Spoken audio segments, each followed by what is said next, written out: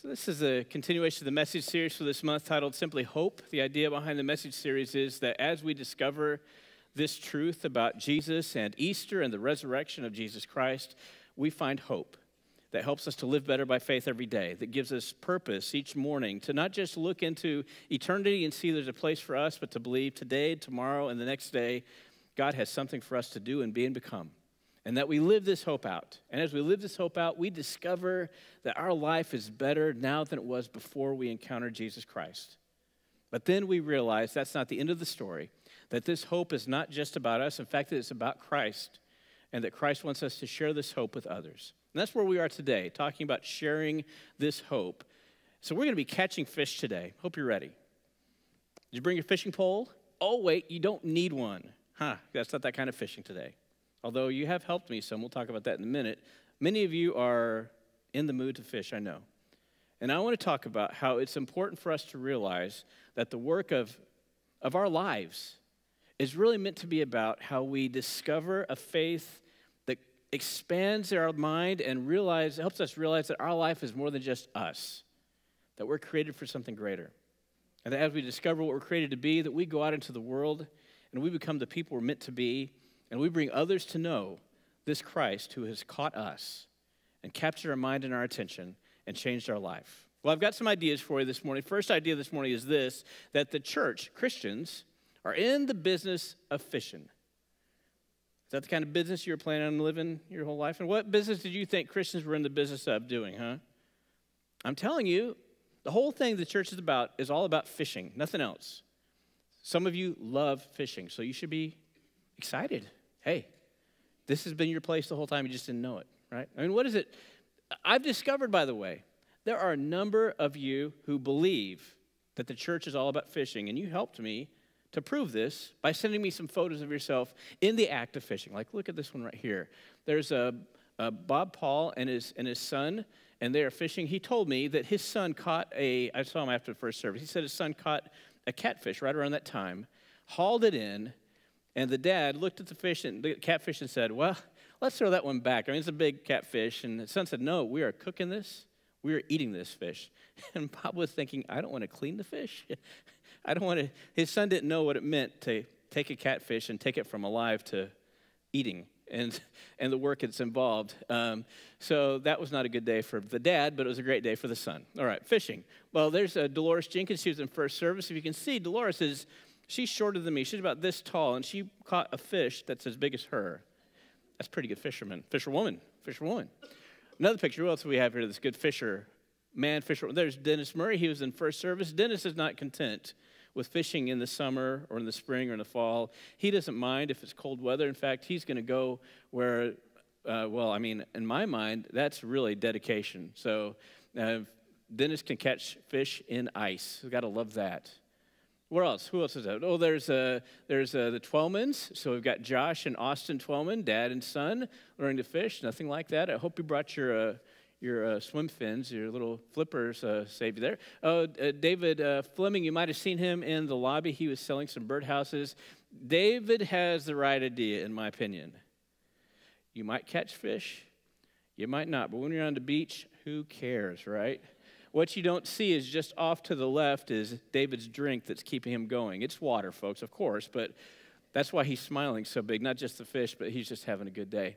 Who else do we have up here? Well, there's Jake. I just saw Jake walk in. There's Jake and Kelsey. That's a good-looking fish there. Jake, did you bring any for us? No, he didn't. He didn't have any with us. But and then we've got the Coles. Look at that. Those are some great fish that the Coles have caught. I think it's fantastic. We'll see another picture of them in just a second. In fact, and this is Jay DeShong on the left-hand side, and then his kids. Jay's catching some bait with that net, and then that bait led to these gigantic fish at the top, and then the little bitty fish. Lyle Allen was in first service too. You can see that's one of his proud days. We're out on the lake. He caught something really fantastic. Who else is up there? Oh, Mike Cochran up there in the media booth right now. Look at him showing off. That fish weighs literally as much as Mike does now. It's amazing how big that fish is. So. Great job there, Mike. Oh, and see the Coles, they decide, rod and reel, net, that's boring. Let's grab our bow and arrow. We're going to catch some fish because, that's real, that's real fishing, right? Thank you all for the fishing pictures. What you have proven is that here at Cornerstone, we realize that the church business is fishing. The earliest followers of Christ, a lot of them happened to be professional fishermen. It's how they kept their families fed. It's their livelihood. And they went out on the Sea of Galilee one night after they had encountered the resurrected Jesus Christ, the one who's raised from death. And they decided, well, it's time to go fishing. And they went out there on that lake like they'd done all their life. And it was just one of those nights where they just didn't catch anything. But they led us to be in understanding what it means to be a follower of Christ. It means that we are in the business of going out into the world and finding others who need to know about this resurrected Jesus. They need the same hope. And that's what we're really meant to be doing, is going out there and finding the next person who needs to know about this hope, this faith, this truth, this love. Second idea this morning is this. Catching fish requires a willingness to do whatever is needed to succeed. I mean, you can see. We're going to use fishing poles. We're going to do it on the beach. We're going to do it on a boat. We're going to do it in the ocean. We're going to do it in ice. We're going to use a net. We'll even use a bow and arrow if we need to catch fish. The whole idea behind being a follower of Christ is we will do whatever it takes to succeed. I mean, again, the scripture says this to us today. Simon Peter says, I'm going out to fish. The disciples say, sure, let's go. When do they go? They go in the afternoon when they don't have anything else to do? No, they go in the middle of the night. They spend all night fishing. Now, they didn't catch anything, which isn't great, but they went out there. Listen, our intention as followers of Christ is to do whatever we need to do to be able to catch fish. This is the greatest challenge for Christians, so hear me to this one. The greatest challenge for us is that sometimes we want to be comfortable. That's the third idea. Some fishers have been want comfort when they're fishing. They want comfortable fishing conditions. Now, I'll tell you, before we get to this third idea any farther, I just want to go back to the second for a second. You don't have to go back to it, Mike, but we have to realize that in order for us to fulfill our purposes as followers of Christ, in order for us to really understand what it means to be in the business of fishing, we have to be willing to completely sell out and do whatever it takes to catch those fish. And we often get confused, especially in the church world. Now, I've been a churchgoer my whole life, 48 years, and I know church people, right? And I know the greatest downfall of church people is they get caught up in getting comfortable. I mean, sometimes you want to go fishing, you want to look at like this. You don't want to be in a boat like that. Now, that's ridiculous, isn't it? That's ridiculous. But I have to tell you, church folks, it doesn't matter if you're a person who's 85 years old and you want to go to one of those tall, steepled, stained glass windowed, pipe organ churches, or you're one of those folks who believes that church should be as cool as it possibly can be, and you want your pastor to have ripped jeans, and you want to make sure that their lights and all kinds of smoke kinds of effects, and you've got special kinds of cool things happening on the screens, or any kind of church in between. Church folks always fall into the trap of wanting to make their fishing boat as comfortable as possible. And they take their eyes off the job, which is not to be comfortable, but to catch fish. Back in 2000, we built this building. It was completed in 2001.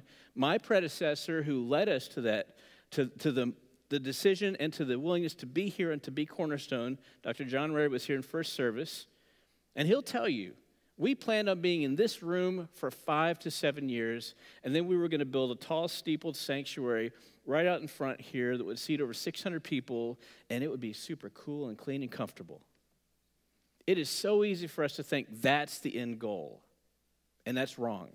The end goal of being a follower of Christ is not to make the nicest, most comfortable place we can find so we can sit back and relax. No, we're about fishing, not about chilling.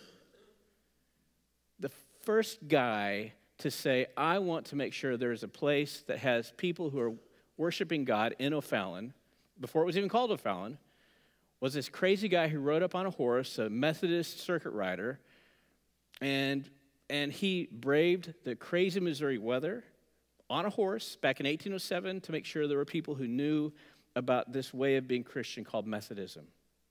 He did not have any creature comforts. He had a horse that took him through mud and swollen rivers and streams, through snow, sleet, icy cold weather, crazy hot weather. He bore the burden of the terrible conditions because he had this hope. that he had to share with others. That is our history. That's our heritage. That is who we're meant to be. The town hall we'll have in a little while here is going to talk about and show you great pictures of our expected next steps in building renovation and expansion that should be attractive to us and to others. It is not the end result. The end result is then to inspire us to go out into the world and find those people who need to know about this hope we have and bring them back in. We're not fishing for our own comfort. We're fishing for others who desperately need this God, this faith, this Christ that we know. Fourth idea this morning is this: the role of the church is to do what the chief fisher of men and women wants us to do. Again, what's the point of church? It is not to have a great social club where you can go and have good parties, you can be entertained, where you can get fed good food, literally or spiritually speaking. The point of church is to do what the chief fisher of men and women wants us to do. The scripture again says to us this morning, Jesus said to them, cast the nets to the right side of the boat and you'll find some fish. Did he mean right-hand side of the fish, or put your nets in the right spot? Or does it mean both? Hear me, Christian. This morning you are called, no matter what age you are, no matter what you do for a living, you are called to go out into the boat, so to speak, and fish, and place your net in the right side of the boat. Because there's someone there you know who needs to know about this Christ. I have people all the time tell me, I've gone to church my whole life. I only have friends who go to church. I only have family who go to church. I don't know anybody who doesn't go to church. You have not talked to Jesus lately, because you do know someone who doesn't go to church. Your job is to begin praying. God, how can I learn how to fish for those people and even know where to fish? And then your job is to get in the boat and get out there and to go fish. Again, we are called to do what the chief fisher of men and women is telling us to do. We're called to be obedient to this Christ who gives himself up, is brought back to life, and then gives us new life and new hope every day. Because others are needing that same Christ too, we're called to follow him and do what he calls us to do. All right, fifth idea is this: Christ will offer us opportunities to share God's gracious hope, but we have to be unselfish, open-minded, and stubbornly determined to succeed. Now, I don't know if you know this about me, but I am a stubborn man. It's just in my nature to be bullheaded quietly, oftentimes to myself, and to choose what I believe is the right direction and to not give up on it. It's not always fun to be in the house with me sometimes when I get stubborn about something. Christians, you're supposed to be stubborn in your undying desire to succeed for Christ. You should be so open-minded. We should all be so open-minded to the various opportunities and methods and avenues for reaching out into the world and connecting with people who don't know us or don't know our church or don't know Christ. And we should be willing to be unselfish, to say, listen, I would prefer to wear a suit, but instead I'm going to wear one of these shirts that you wear untucked. I'm going to preach to you like this. Right? We should be willing to say, I will do whatever I need to do to reach out to someone else. You know, a good fisherman doesn't say, I'm only going to fish in certain places. A fisherman says, I'm going to catch fish, and I'll figure out how to do it. So Christians, what are you willing to do? Let's see what the scripture again says to us. Again, it says, so the disciples, they cast their nets, and now they weren't able to haul it in because there were so many fish in their net. That's what we're dreaming about. That's what we're called to as followers of Christ. That's what Cornerstone is meant to be. So this funeral spray here, these flowers that are by me, don't just represent the love of the Dubach family for Annie Dubach. They remind us that our church has been in a community and is part of a community that has radically changed in the last 40 years. When Annie Dubach and her husband moved to O'Fallon, They just had little bitty kids, and this was a little bitty two-barber town. There were just a few people living in O'Fallon. It was a small town, and this is what people who went to our church at the time, it was called Williams Memorial Church, United Methodist Church. They said almost everybody goes to Williams Memorial or has someone that does go to Williams Memorial in the entire town of O'Fallon. That was the perception. It was just a small town. Annie Dubach's family would get to know other folks, and they would go, she and her husband and their kids, they'd go over to one person's house for dinner one night, then another family come over to their house, and it was just, they'd go to church and other kinds of church kinds of events, and we were a small town church in a little bitty small town. And then something happened. People started moving out of the city to O'Fallon. Many of you did, or your parents did. And now we're projecting that in something like 10 years, O'Fallon will have over 100,000 people in its city limits.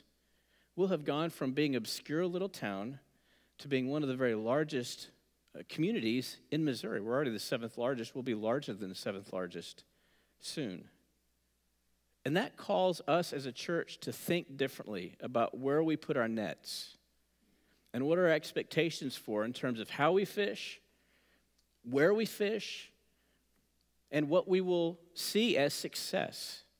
We have to literally open ourselves up as a church in order to build on our legacy of faith and connect to the next generations in our community.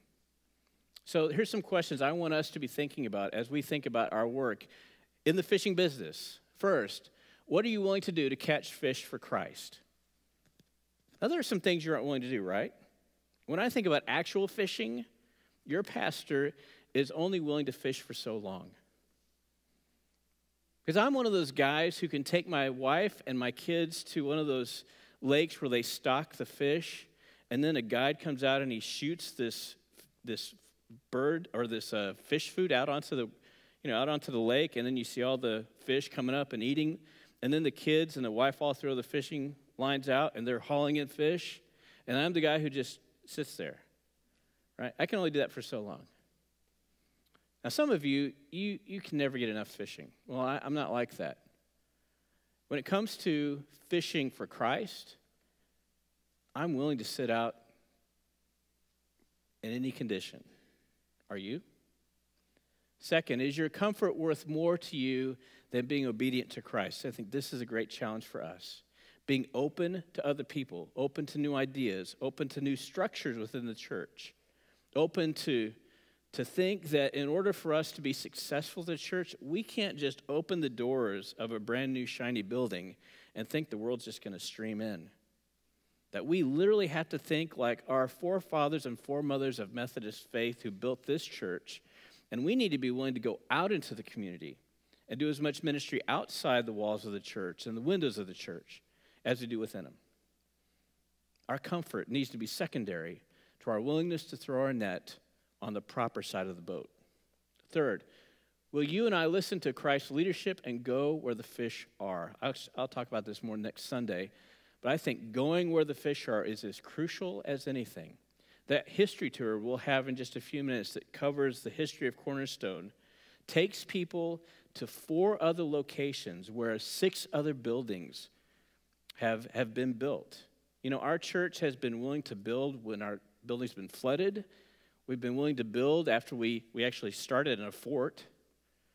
We've built in conditions where we've had tornadoes destroy our building, where we've realized our building's too small. We've done whatever we need to do to continue to go where Christ leads us to go in order to continue to be in the business of fishing for Christ. The hope we have in Jesus Christ is meant to be a hope that challenges us to see that Christ has found you and me, and we're supposed to receive that grace when we're ready to say yes to an eternal life that begins today. And then we start living that hope out, living better by faith every day, learning to serve God, follow Christ, live in the Spirit of God. But as we do this, as we listen to this Spirit leading us, we are called to go into the fishing business and share this hope with others. My prayer for you today is that you would be totally opened up to the simple idea that you can be an eternal fisherman or fisherwoman for Christ. Will you pray with me? God, simply help us to catch fish. Not just next week when we go fishing out in a boat, but every day when we're realizing that you've given us breath to breathe and we say thank you, and then we have some coffee with a friend who doesn't go to church, or we see that neighbor who isn't going to church, or we think about that family member or that friend. God, help us to see we've got a chance to fish for women and men and bring them to your Son. Help us to be better at fishing. In Christ's name, amen.